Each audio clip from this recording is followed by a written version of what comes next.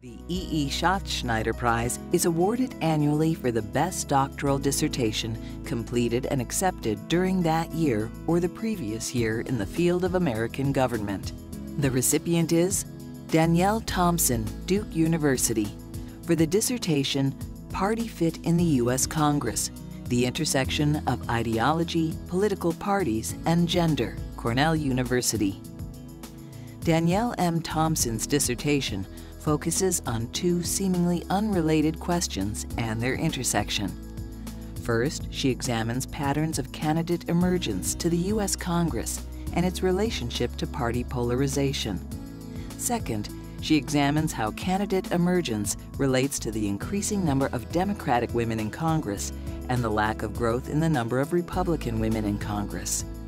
The committee was impressed with the variety of literature used to weave together a fascinating story about ideology, political parties, candidate emergence and gender, and politics.